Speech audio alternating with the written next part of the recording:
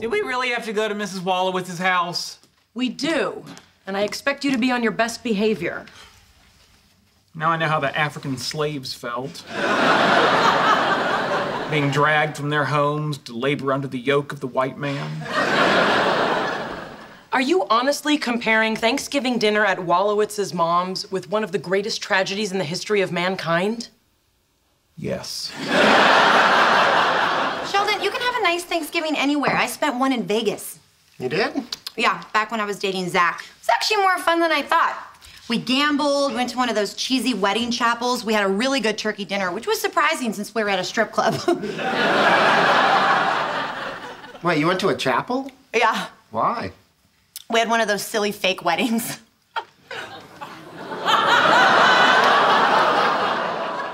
Penny, you know those are real, right? No, they're not. Yeah, they are. No, they're not.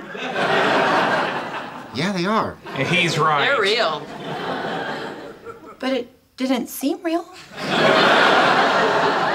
Let me ask you a question. At any point, was Las Vegas on its side?